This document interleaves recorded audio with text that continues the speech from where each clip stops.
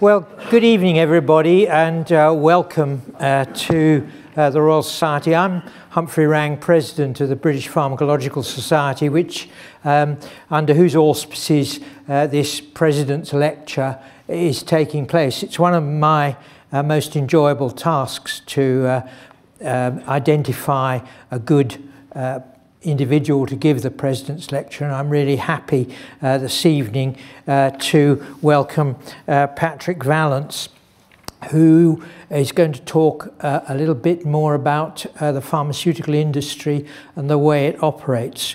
What's been clear to me really throughout my professional life is how crucial the pharmaceutical industry has been in the development of medicines.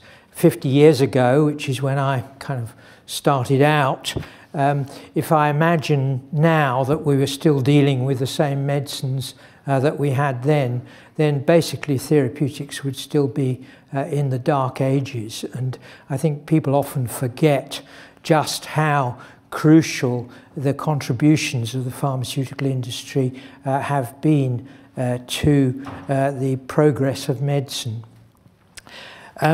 Patrick trained in medicine at St George's Medical School and worked as a physician and a clinical pharmacologist, trained in clinical pharmacology at St George's. In 1996, I think it was, he moved to take the chair of clinical pharmacology at University College London, and he became director of the Division of Medicine at University College London. So he's had a really significant and impressive career as an academic clinician.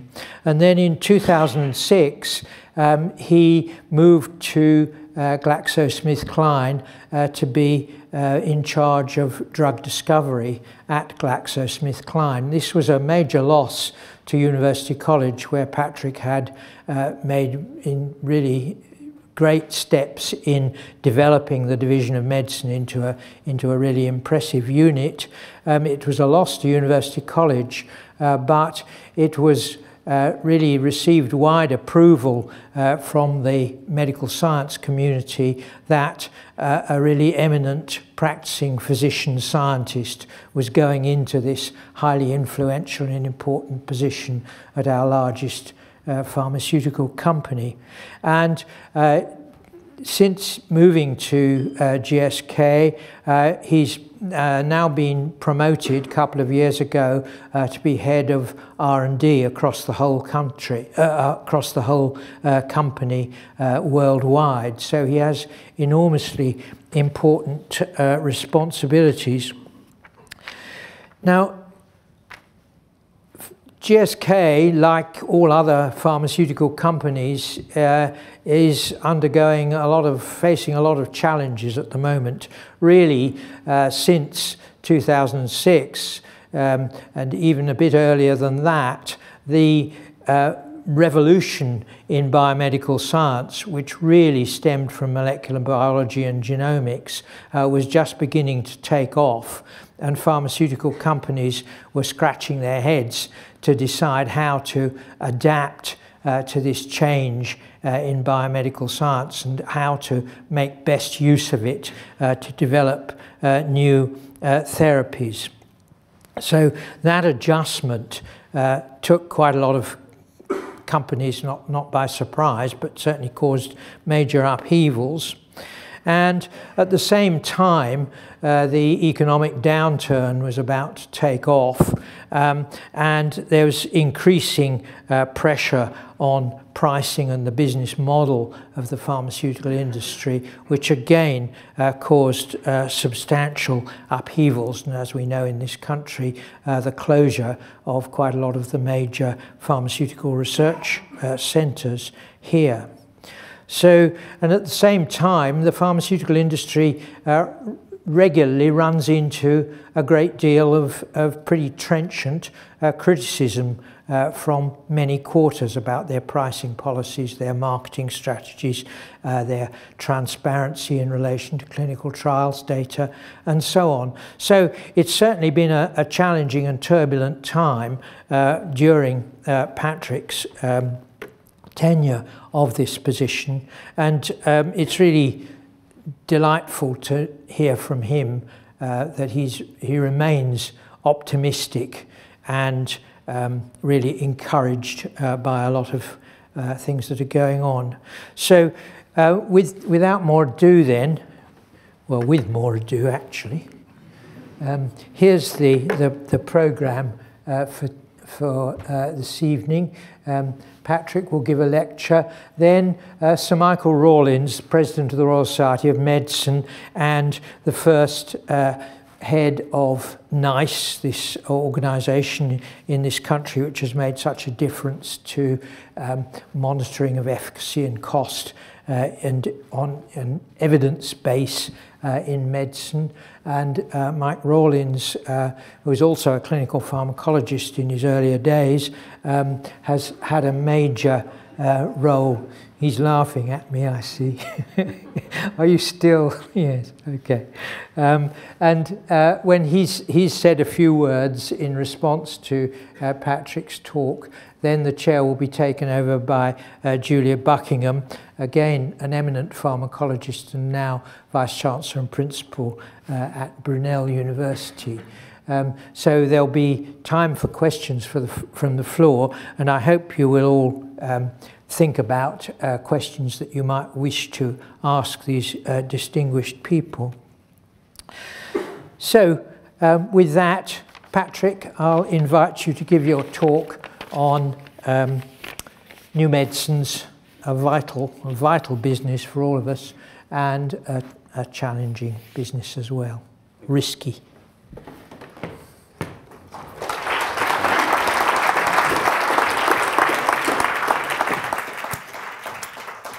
Thank you very much, Humphrey. I got somewhat depressed during your introduction, actually, about the turbulent times. But let me say what a great pleasure it is to give this talk, actually. And it's a particular pleasure for a number of reasons. One, because I think the British Pharmacological Society was the first society I joined as a member.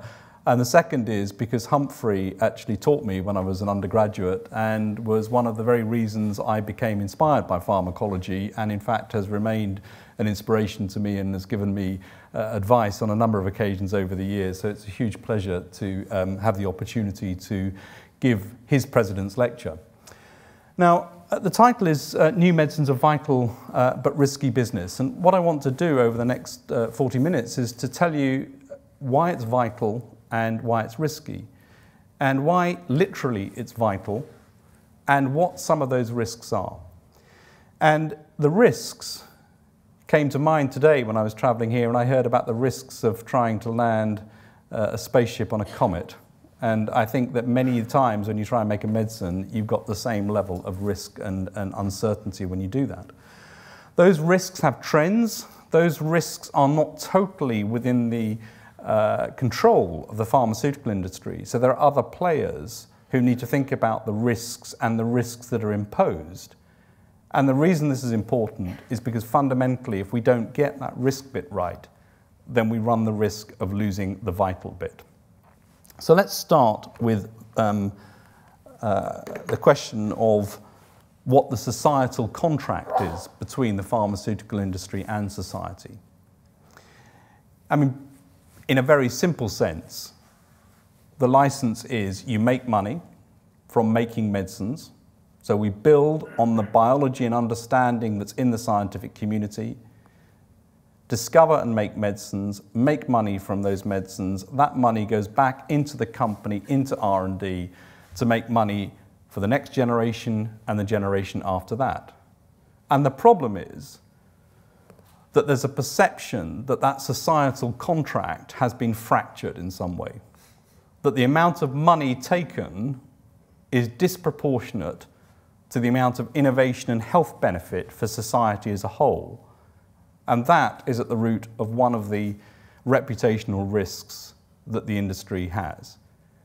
How do you match the amount of money that comes in to the future promise, not just for us today, but for future generations.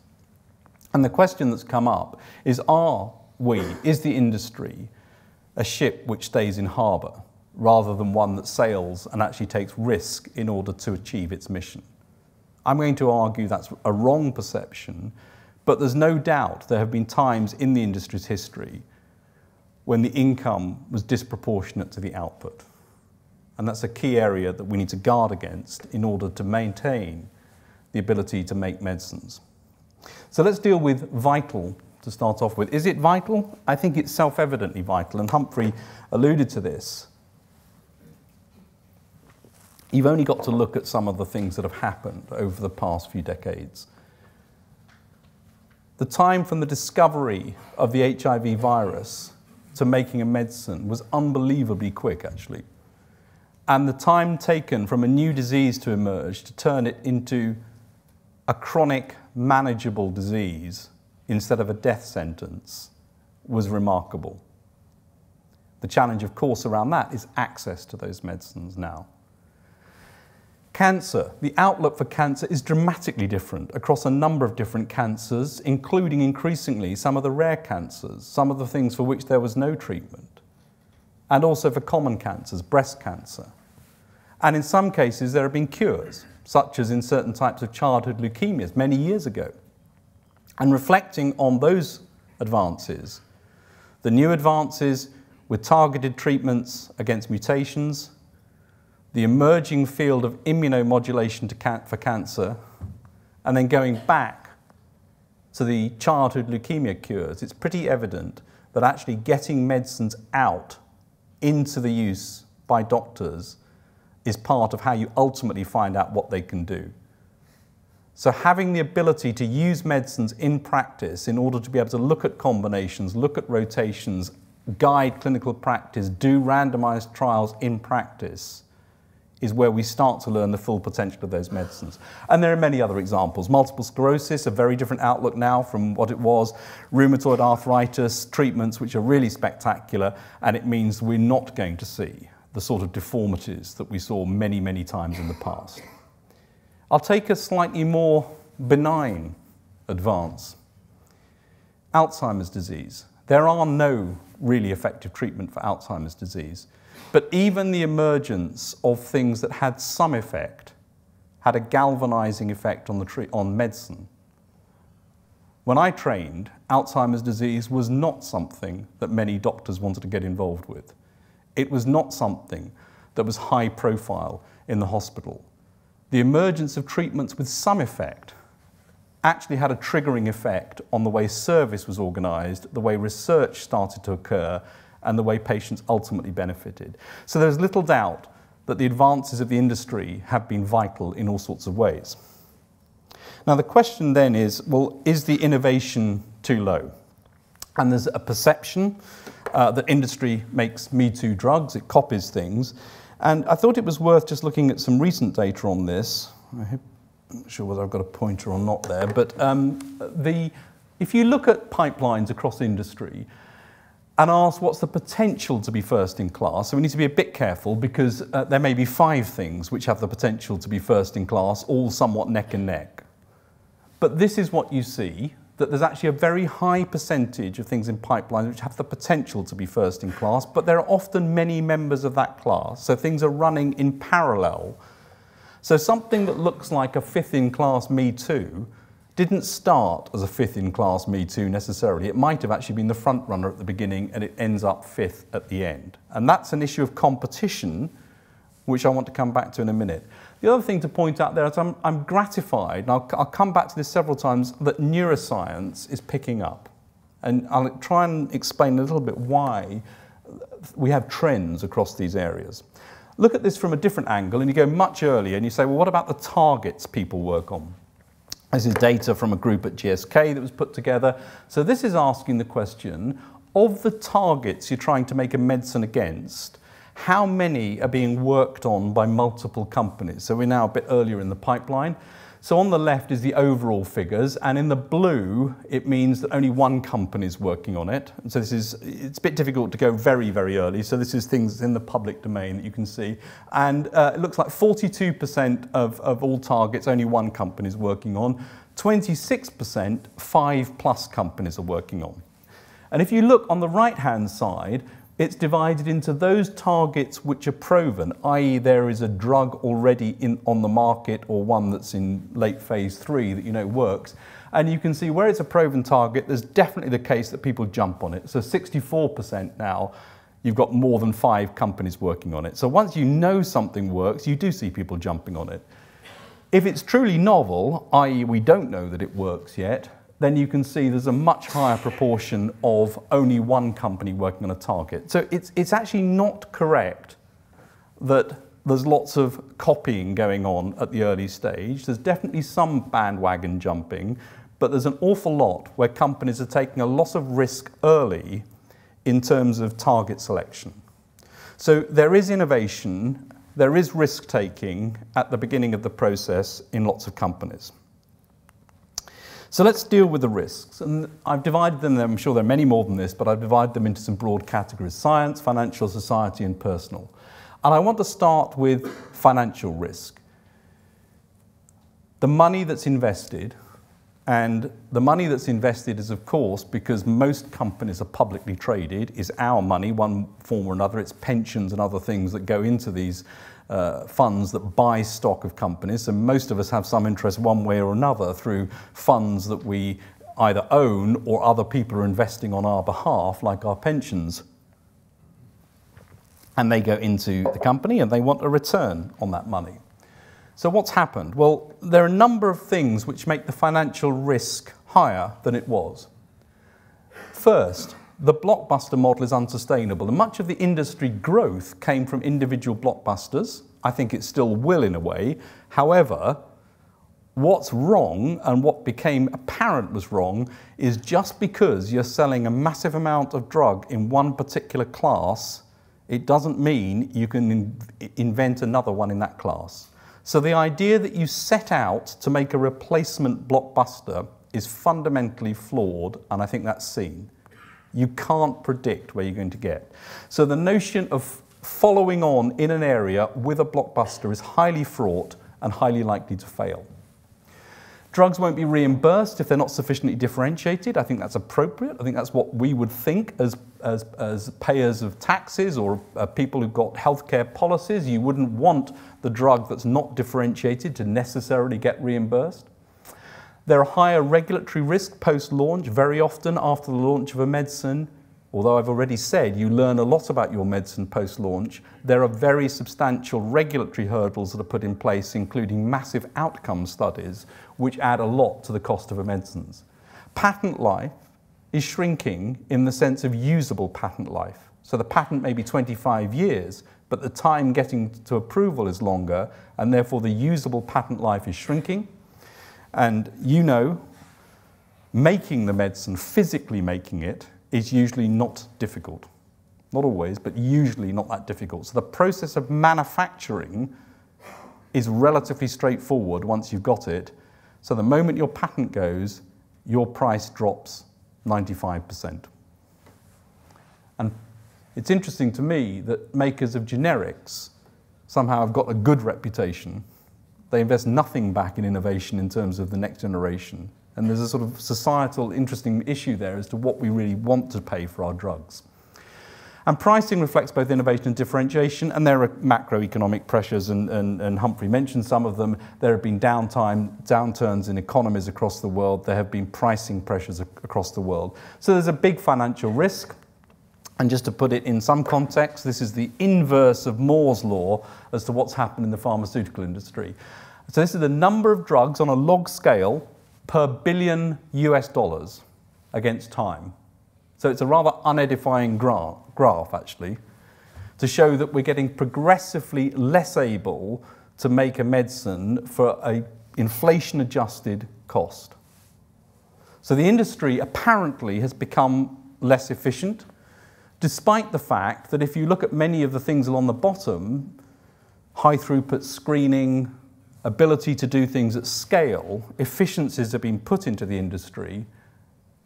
But of course, what's missing here is the fact that many of the failures are actually fundamentally science failures of not really knowing how to do what we're going to do. So you can put lots of efficiencies in the system, but there's a scientific judgment which needs to be in there to know what to do. And the big failures occur when you get to the clinical trials and things don't work, and the big costs occur when you get to the clinical trials and things don't work. So there's a decline in productivity and an increase in cost per successful medicine, something like $1.2 billion per successful medicine that comes out on average. Why? Because it takes into account the failures as well, and the failure rate is too high. The chances of succeeding from the beginning are something well under 5%. So it's a risky business, it's an expensive business, and there's financial risk in terms of investment. Now, one of the questions you're going to ask is, well, who pays for this if this is the cost going up? And you may want to look at another graph as to whether it's us that's paying through the NHS. And the answer is no, actually. So if you look at the expenditure per person, so the total NHS expenditure per person is in the blue line, and the NHS expenditure per medicines is in the red line. So actually, the increased healthcare costs are not driven largely by medicines, at least in the NHS, no doubt in part to the work of NICE and others, but this is an interesting difference from, I think, how people perceive it, and of course rather topical today with the news of the Cancer Drugs Fund and how that's going to operate. So let's come back to the risks. I've dealt with financial. What I'd like to do is talk about science risk, and of course the science risk fundamentally underpins the financial risk, because if the science risk were lower, then the financial risk would also be very much lower. And some of those things that I said you must do in order to get a medicine out, you could do more easily. The worst possible thing you can do in drug discovery and development is to make a medicine all the way to the end that nobody wants to buy, because you sink all of your cost and you get none of your return. So failing early is critically important, and understanding what differentiation looks like is critically important. So what are the key decisions that we have to make? And there aren't very many key decisions, actually. The first and the most obvious is, what are we going to target? What are we going to make the medicine against, and why would we do that? The second is, which medicine do we make? Which physical product do we make? Small molecule, big molecule, antisense, gene therapy. Which molecule are we going to pick in a class, or indeed precisely which molecule?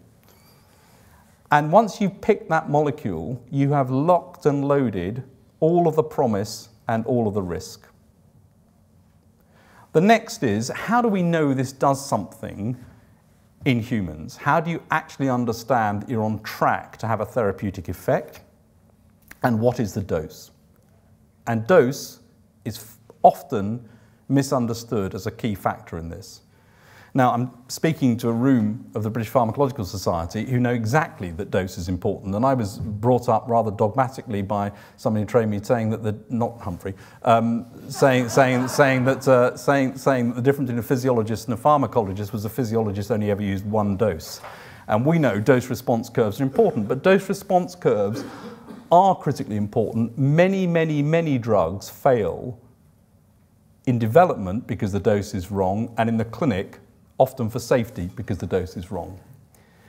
And then, if we get that far, how do we test the true risk and benefit in phase 3 studies? How do we really demonstrate the effect of this medicine in big populations? And finally, how do we demonstrate in the real world that this has value to the patients and to the healthcare systems? Those are the decisions. And I want to give 3 examples of differences in risk profile when you look at this. So example number 1 would be an historic view, and I'm saying historic because I think things are changing, of a medicine for depression. What is the target you're going to go after? Well, you're either going to go after the monoamine pathways that you know are related to depression, or frankly, you were almost guessing. It's in the brain. We didn't know where to start. Okay, so we'll choose something and go for it. Can we make the medicine? Yes, you can absolutely make the medicine. So we should be able to make the physical product and make the medicine for that, because that's what industry is really good at. How do we know it does something? Well, the animal models are unlikely to help us very much. We don't have good animal models of depression, so we're unlikely to get very much information from that. The small clinical studies are likely to be quite misleading because we don't have very sophisticated ways of diagnosing, selecting patients and knowing exactly what we should measure. So we may get through that. And we're going to know the drug is safe, at least in small populations. So by now, we've spent a lot of money. We still don't know whether we're anywhere close to being right. And we've optimized a molecule, and perhaps we know the molecule gets into the brain. So we're going to go into phase 3. In phase 3, it's very common in depression studies to use a placebo and a positive control of an existing antidepressant. The positive control fails 50% of the time. So let's assume you're right, you know, all of these things are right, you've got your new medicine in the clinic, 50% of the time you'll appear wrong. It's a massively high-risk proposition for drug discovery and development. Take another example, and cancer would be one, but I'm going to use a rare disease where you have a genetic basis for your disease. You know precisely what the target is, you know exactly what's causal, and you have the same thing in some types of cancer with driver mutations. So you've started from a very different position. You can diagnose the patients with 100% accuracy. You know exactly who's got the disease and who hasn't. And you should be able to measure something relevant to that disease because the phenotype is so well described related to the genotype. So here, you can start knowing what the target is, knowing what the population is, knowing what you're going to measure. You're looking for big effect sizes, and you've got a willing regulatory and payer environment to help you. That's a very different proposition for drug discovery and development than the first one. The third example I want to give is antibiotics. We know what to target very often, or we think we know, some essential gene in the bug. Can we make the medicine? Yes, but bugs are very, very good at living in hostile chemical environments, so they're going to kick that medicine out. So you're going to make a very, very big dose. When you make a very big dose, you immediately run the risk of side effects, and that's why a lot of antibiotic programs fail, and in fact the failure rate for antibiotics is higher than for other classes. Surprising, because you know what the target is, but it's the dose you need to give which kills most antibiotics in development. Do we know how to test it? Yes, we do, but actually the test is not can you kill the bug in humans, it's can you treat pneumonia, can you treat urinary tract infection, can you do each different organ system. Very expensive development path. At the end of it, if you get through, you have a medicine which is curative of a disease which is lethal sometimes, or was lethal in the pre-antibiotic era. We value these medicines very much less than we value a cancer medicine, and therefore there's a market problem. And in fact, when you've got the antibiotic, many of us would say, don't use it, we'll save it for when I really need it. So there we've got a very different set of problems to try and face in terms of risk. That's why things are unequal. If you look across pipelines, what you see is masses of medicine. So there are 7,450 compounds in pipelines across therapeutic areas. Most of them are in oncology and immunomodulation, the vast majority. Most of the anti-infectives there you'll find are actually antivirals and things, not antibiotics as such, and you can see the distribution. Science is unequal, opportunity is unequal, risk is unequal, and therefore you end up with very skewed pipelines across industry, depending on what the scientific opportunity is. This unequal distribution of medicines is also true if you start looking at where public funding goes. So this is a plot from National Cancer Research Institute. You can do it across lots of therapy areas, telling you there's a lot of money. So the bigger the purple area, the bigger the amount of money. A lot of money spent on biology understanding in cancer and etiology, a bit less in prevention, quite a lot less, some in early detection and diagnosis and prognosis, a lot in treatment, and so on. So it's actually got a lot of investment across the patch in public money in terms of cancer. If If you put up a distribution like that for some other areas, you'd find there's masses of biology and there's no clinical experimentation. My rare disease example again, when you're in the clinic, there are clinician scientists specializing in these diseases who know exactly how to measure things in those patients. If you haven't got clinical scientists in the area that you're in, you're at a disadvantage. If you don't know what to measure when you get into the clinic, you're flying blind. So the distribution of public money is actually critically important. It's not possible to discover a medicine if you don't understand something about the targets. It's not possible if you don't understand something about what you're going to measure in the clinic. So there is a very important link, and I think this is a key thing nationally and internationally, between what you choose to invest in, which areas you choose to stimulate science in order to create a productive environment in which you can discover and develop medicines. Antibiotics. Actually, industry takes a lot of the blame. Why has industry got out of antibiotic research? And it's true, there were something like 19 big companies working in antibiotics in the beginning of the 1990s, and there's something like 4 now. So it's undoubtedly true that big companies have reduced their investment and got out of antibiotic research. We're still in it, and some others are. But it's also true that there isn't much public funding in the areas relevant to trying to make medicines. So which targets do you go after? How can you really think about different ways of disrupting bacterial behaviors in order to get here? So there's a link between these investments which is important, and I've illustrated the issues around antibiotic drug discovery and development more generally. Dementias. It's an interesting thing that, things I read before I joined industry and thought they made sense make much less sense when I look at it now from inside. And one of the things you sometimes read is that Alzheimer's disease doesn't have lots of pharmaceutical interest because of market failure. It's completely untrue. I don't need, however clever and well-informed my commercial colleagues are, I don't need them to tell me that if I can cure Alzheimer's, we can make a lot of money. I'm very, very well aware of that. I just don't know how to do it. It's a scientific problem. It's not a market failure. Successful medicines for Alzheimer's would have a very, very substantial market if you knew where to do it, where to make them, what to measure, how to diagnose the patients, how to phenotype them accurately, how to measure the right things rather than the easy things or the conventional things.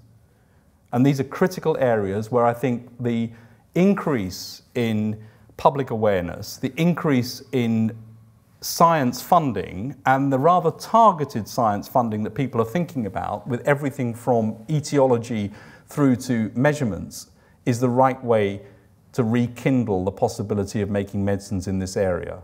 I don't think the answer is to shut lots of things in the clinic at the moment. We don't know how to do that. We need to get the basics right in order to know how to make a medicine.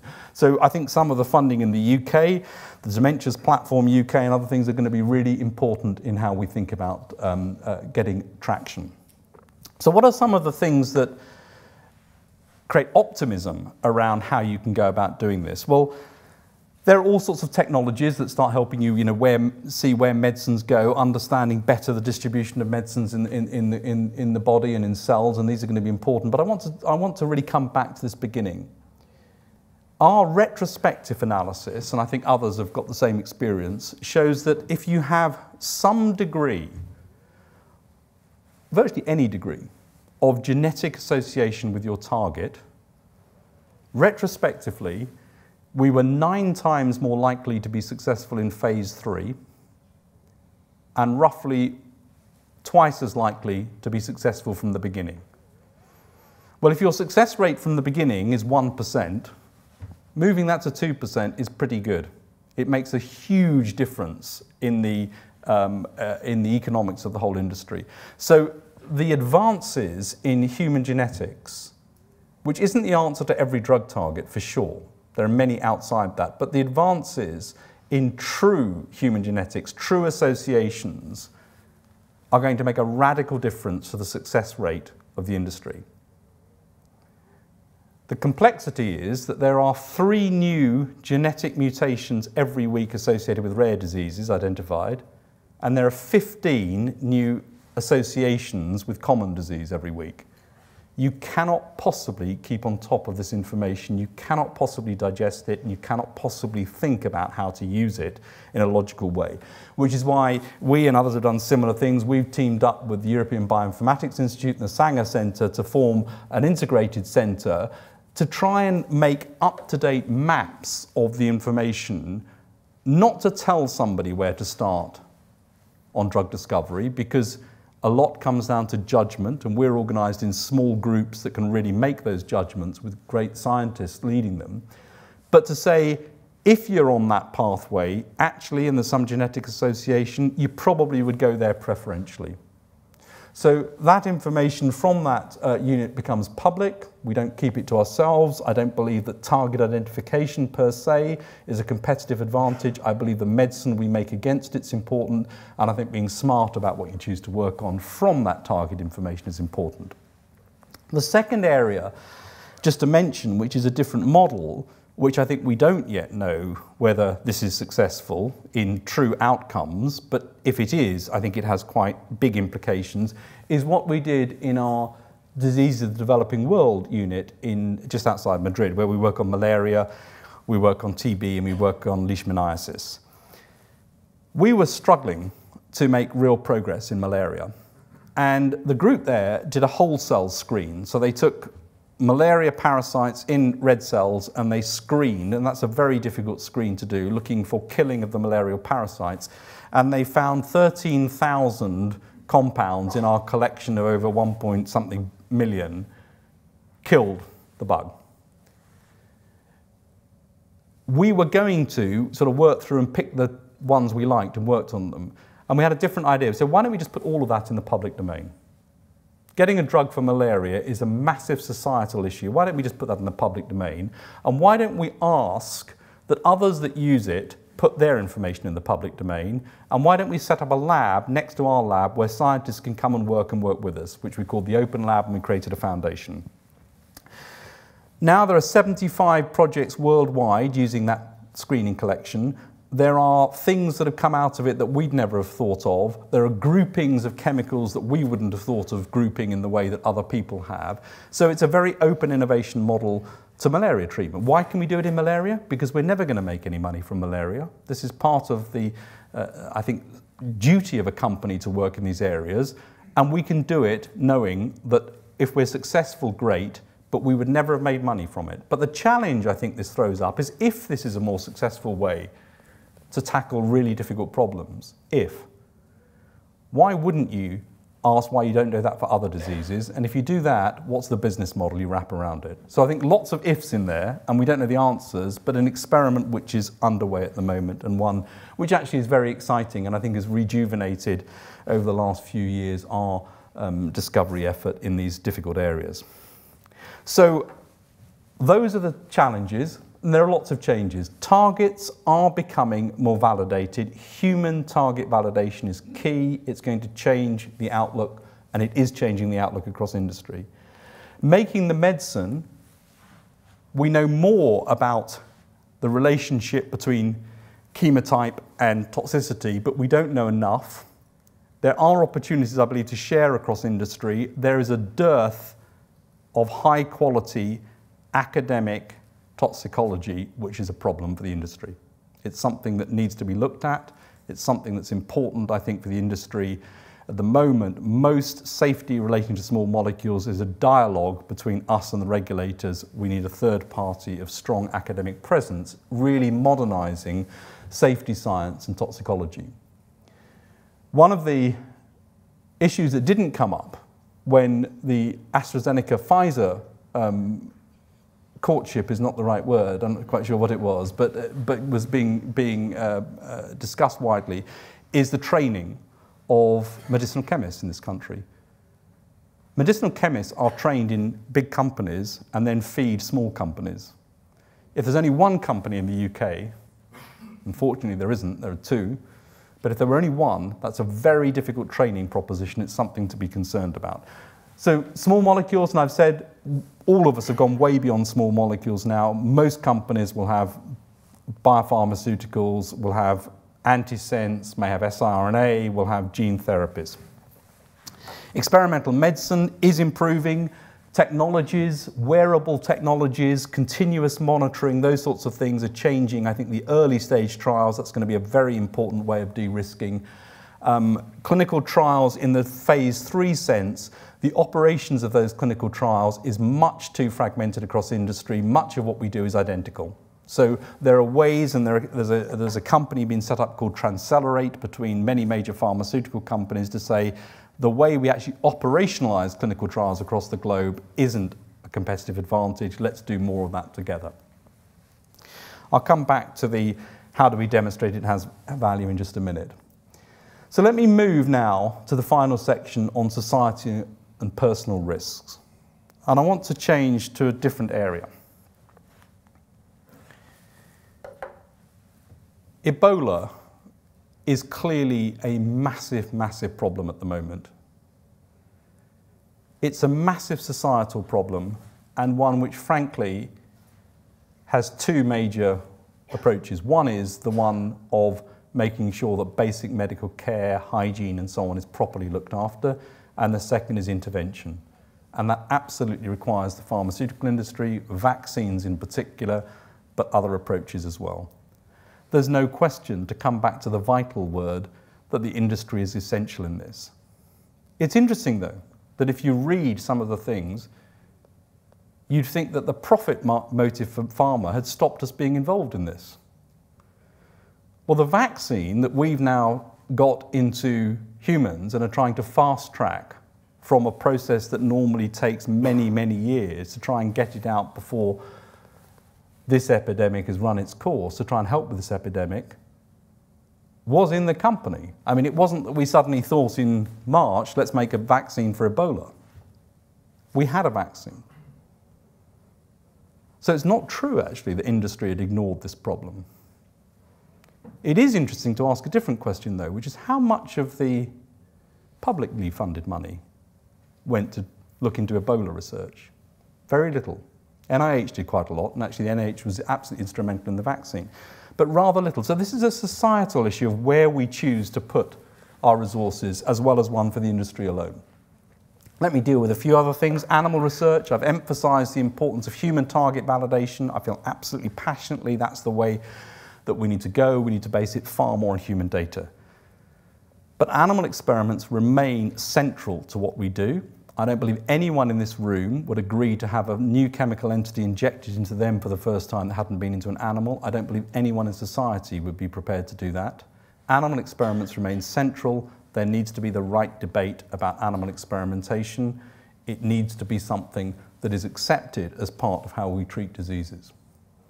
Stratified medicines, i.e. trying to get more bespoke about who you treat with which medicines, is of course important. It reduces risk and increases benefit for the individual. But this isn't going to happen effectively in practice without investment in other things. So if you take what's happening in cancer at the moment, remarkable advances in the way one thinks about mutations in cancer cells, circulating DNA detection, ability to target your medicine against patients, it's useless if we don't have the infrastructure in the health service in order to support that.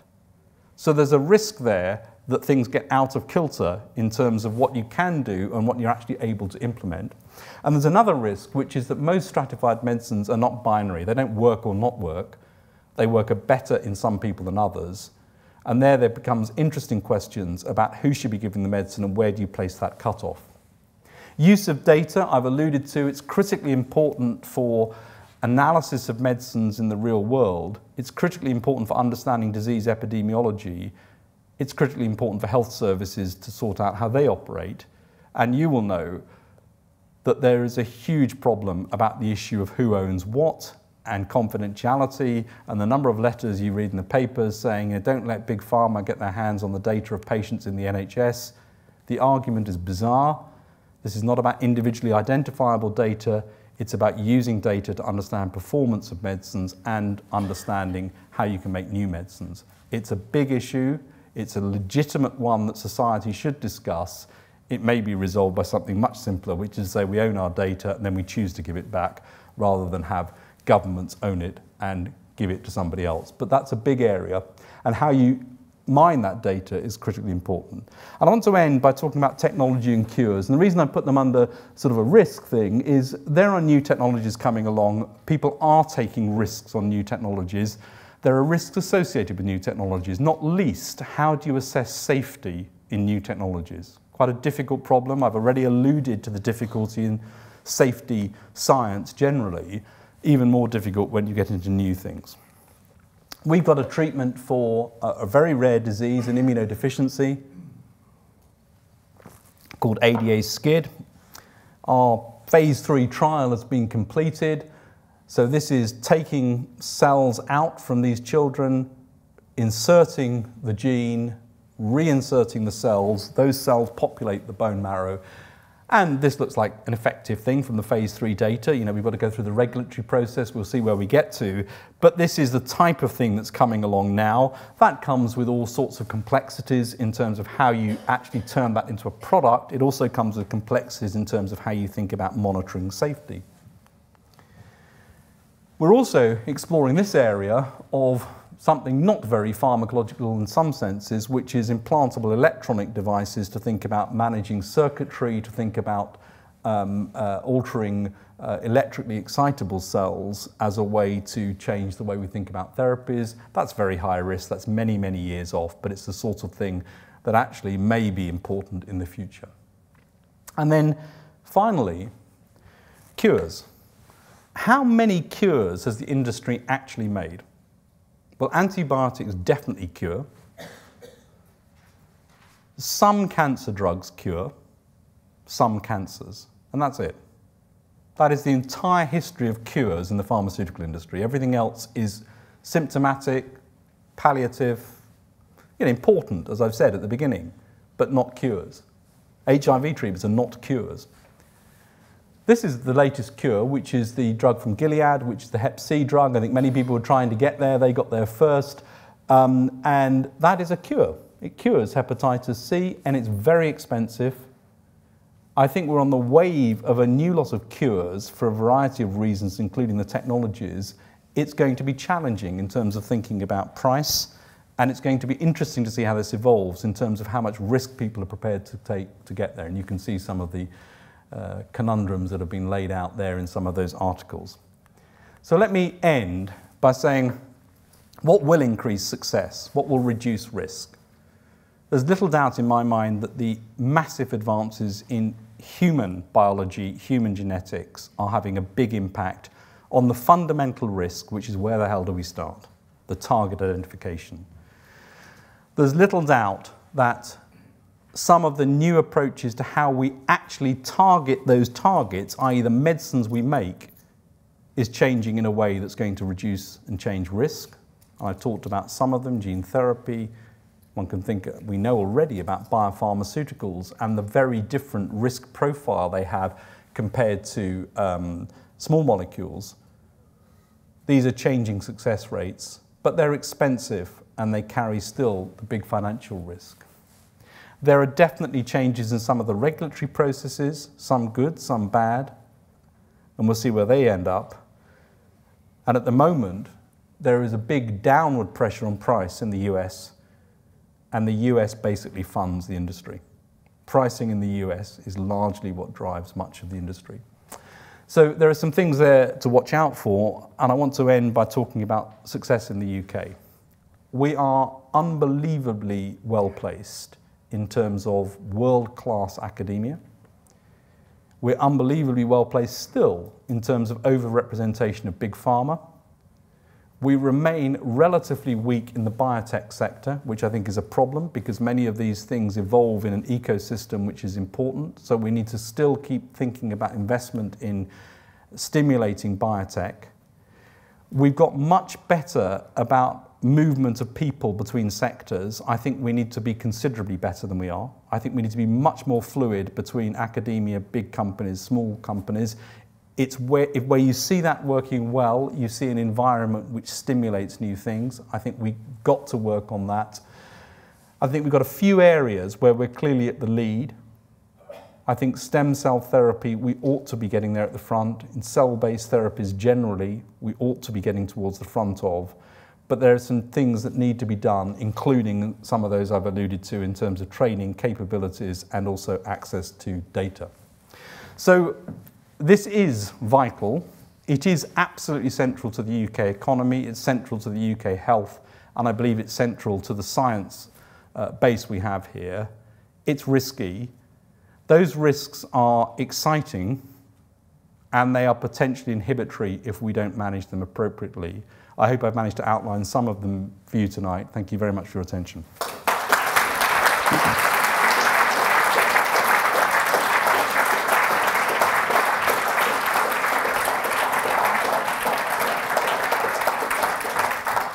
Well, thank you very much, Patrick. As I expected, that was, of course, a fantastic lecture, as your lectures always are. And I don't think any of us can be in any doubt of the vitality or the vitalness of pharma. I suspect we weren't before we started, but I think you've done a great job in making a good case for it. But my God, it's risky and it's difficult. Now, before we open the floor to discussion, I'm going to hand over now to Michael Rawlings, a very distinguished clinical pharmacologist who I'm sure you will all know, who is going to respond to Patrick and I think ask a couple of questions to get the discussion going. Just like old times. Brilliant, and it's no less than what you'd expect from a clinical pharmacologist, and I still regard myself, despite what the President said at the beginning, as a clinical pharmacologist. I think I'll forgive him by the end of the evening, but I'm not quite sure yet. And of course, you heard a wonderful exposition from somebody who's had a distinguished career in academia and a distinguished career discovering and developing new medicines. And as Patrick knows, because we've talked about this before, I'm very worried about the sustainability of the current development paradigm. Discovery, I don't know anything about, I'm a clinical pharmacologist, but the development bit. And what worries me is this. I don't know how much it costs to produce a new product, but 1.2 billion, some people sometimes say 2 billion, sometimes say 3, I guess it varies with the drug actually. But as we fragment diseases, as we discover that schizophrenia is 20 different diseases, as we know that breast cancer is 10 different diseases, the idea that you can spend this amount of money on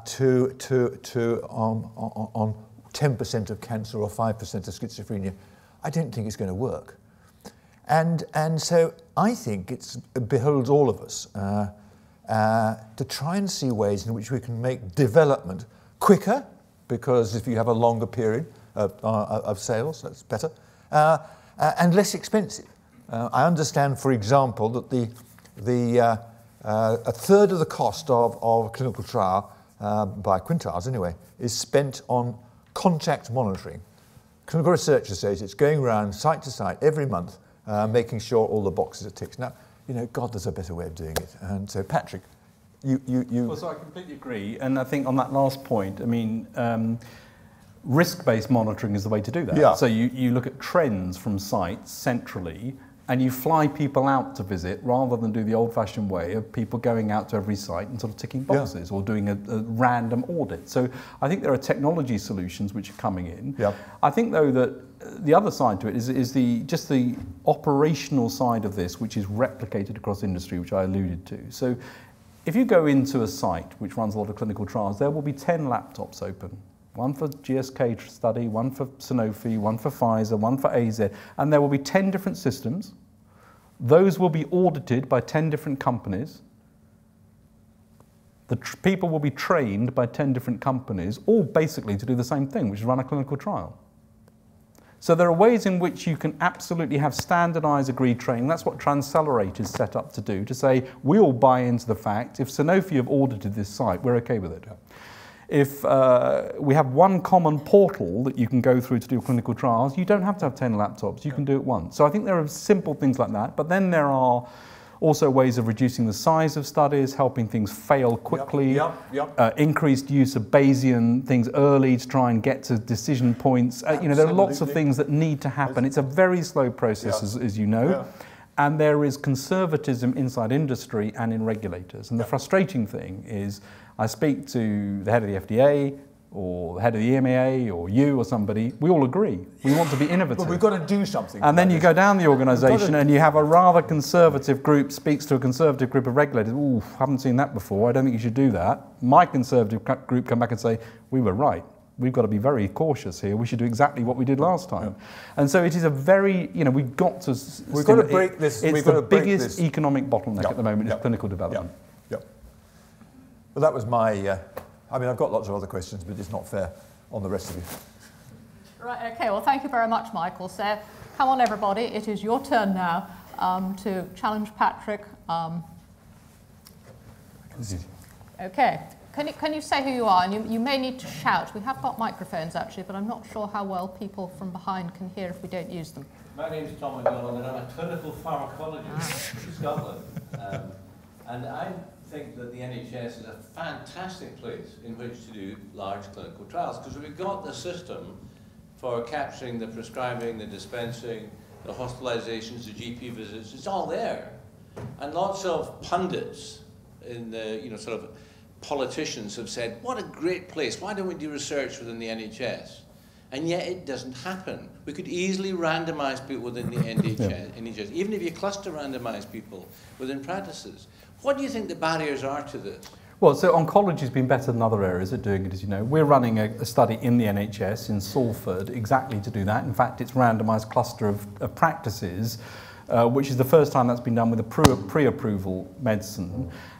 It's been incredibly slow to even get that off the ground. And what was interesting was, and very frustrating, was, the reason we did it in Salford is they got linked primary and secondary databases. The number of general practitioners who said, our job is absolutely not to help industry. It's our job to protect our patients against industry. That's a big, you know, you're not going to get, now we've got overcome that, we're running the study, it's a big experiment as to how we do it, but it has been an uphill struggle to get that going. And that's true, of course, if you look at the statistics for study time startup, patient enrollment, all those things for the UK, and every company has them, we're not top of the league by any means. So theoretically, what you say is totally right, and I'm pushing at the moment on could we run an entire study in the NHS by the NHS with a new economic model attached to it. But if that's going to work, we have to be much, much better at getting patients into trials and doing them professionally. Okay, any more questions? There's one down there, right next to the microphone. David Fox, RSC. Firstly, I'd like to thank you for championing the cause of medicinal chemists in a BPS meeting, so much appreciated. My question is about the target validation, and you made a strong case for why target ID should be shared and made more open, and in fact then went on to say how important it is then to choose the right target. And yet we're still in an environment where that selection of the target is still not pre-competitive. You showed around 50% of innovation projects being pursued by more than one company.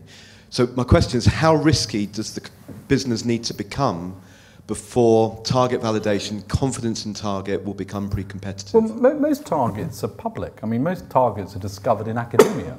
And the reason we've gone down the route we have, which will all become public, is we want to use the public information to try and organise it in a way that's easier to access and more reliable in order to get target information. So that will all be public.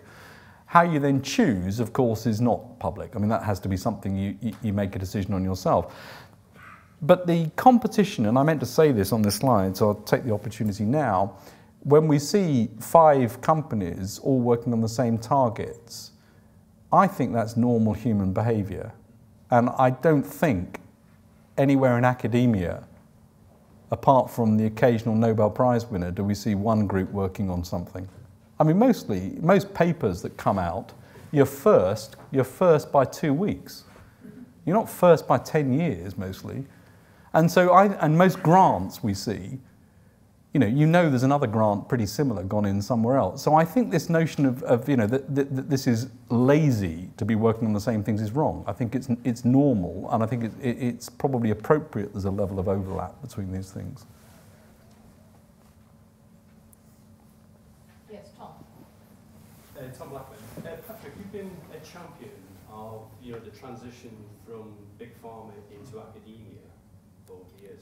How successful has that been when within academia we're still seeing a very rigid departmental system and no interdisciplinary groups? It is much better than it was, I think, but it's still hard work. And I think, I will plead totally guilty to this. When I was head of medicine at UCL, if I was looking at 2 CVs and one of them came with a load to somebody to get as a senior lecturer or whatever, and somebody came with a string of Nature papers and somebody came from 10 years in industry and told me they were very good, I knew who I was going to go for. And I think, therefore, there are 2 bits to that. One is in industry we need to publish more, so that you've got some credibility in that world, which I think is important. But I think there needs to be a flexibility about what constitutes real scientific experience and excellence, which is not yet there. And I also think from the other way around, academia into industry, the worry is, and the people I'd like to attract now, and we're doing it, but it's slow and we're variably successful, is up-and-coming superstars who want to come and spend 5 years in industry. They might spend the rest of their careers in industry, but let's say 5 years to really try and work with us to tackle a problem. And they should then, I think, go back to academia, most of them, with a very different skill set, a very different notion of interdisciplinary research, a very different notion of how you apply multiple technologies to address problems. I think if we could get half a dozen people like that back into very senior positions in UK academia, it would really change the atmosphere. But it's not easy, because that's a very vulnerable part of your career, of course, when you do that, when you're making your name. Patrick, how do you think we can take that forward? Because certainly from what I do now, I mix with a lot of engineers, and engineers are definitely different, but they are extremely good at getting that interface between industry and academia. So what can we do as academics to help facilitate that? Well, I do think in that specific example I've just given, I think it needs probably 3 or 4 really top universities to say we're prepared to do that, and to identify individuals who they think are of the right type and say, I'm going to hold your hand through this. So you can go, and I'm holding it so when you can come back. There needs to be some return route. Yeah. But it's also a culture shift, isn't it? I mean, it's getting younger people thinking that part of their career will be in industry, and I think, there will be that interplay. That would do it with role models. We don't start it earlier enough. We don't start it early enough, and then you don't have role models. Yeah. Absolutely. But Patrick, do you think also one of the inhibitors is this dreadful sort of Edwardian belief that trade is something a gentleman shouldn't do? Or do you think that's gone? Oh, I think there definitely is, and it's more prevalent here. I mean, you go to Boston and Cambridge, US, and people are in and out the whole time. I mean, there's absolutely no fear of that. There is definitely still a feeling that if you come into industry, you don't quite make it. You're back in, or you start up a company and something fails, which most likely it will. Coming back into academia, why would I have somebody who's sort of gone to try and make filthy lucre and failed, and I'm not having them back? So I think there's definitely a prejudice. And certainly in my experience, the dream of American academics is both a Nobel Prize and selling your startup company for $100 million. You're not meeting the ambitious ones. Right, there are 2 questions there. One just there and one there. You're going to have to put your hands up higher, I think.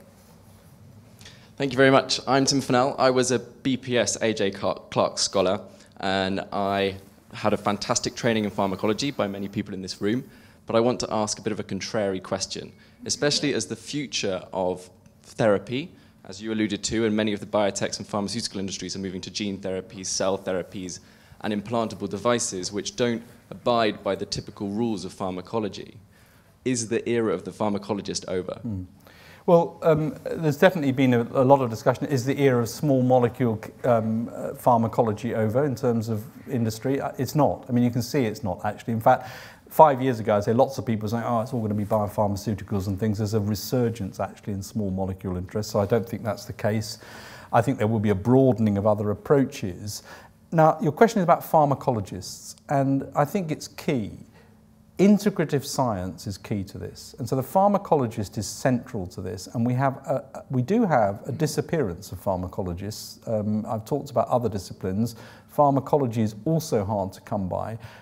One of the things that we've done is moved away from something that was prevalent in the 1990s, which is the answer to the problem is let's have a big chemistry line, a big biology line, a big DMPK metabolism line, a clinical line, and the whole thing becomes a process. You put something in at the beginning, you do your high throughput screen, out it comes, and so on.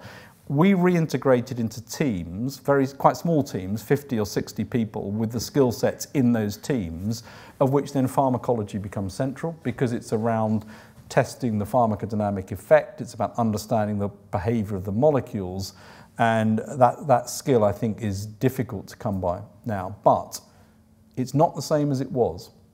So I'm not looking for lots and lots of animal pharmacologists now, because there's a trend towards much more human target validation.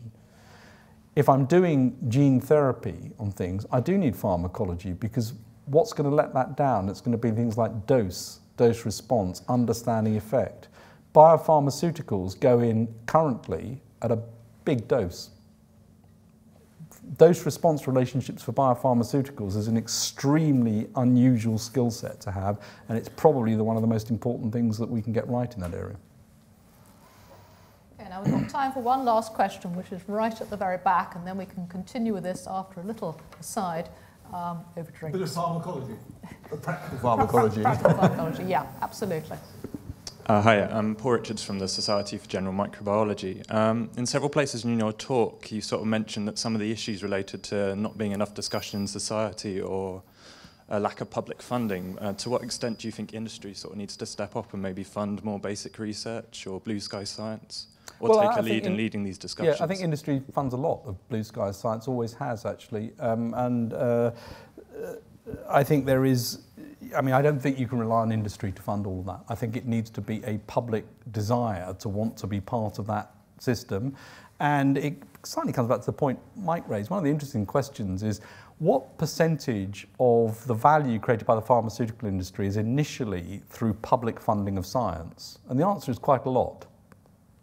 But that is the cost of getting to where you are. You can't, if you get rid of that, you change the whole outlook of this, you make it much, much more expensive. So I think we all need to get over the fact that publicly funded science fundamentally forms the platform on which you can then invent medicines.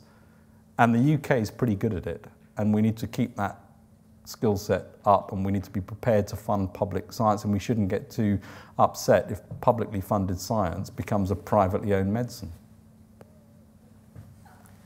Okay, well, thank you very much, Patrick. I think that on that note, we really do need to draw this discussion to a close. So again, a very big thank you to you for a wonderful lecture. Thank you, Humphrey, for making such an excellent choice in the President's lecturer. And I'm going to hand back to Humphrey now for just one last little set of words.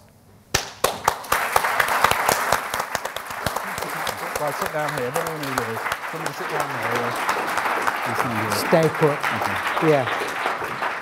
Well, thank you, everybody, for your participation. Thanks again to Patrick. I have one last duty, which is to give Patrick the certificate of honorary fellowship of the British Pharmacological Society.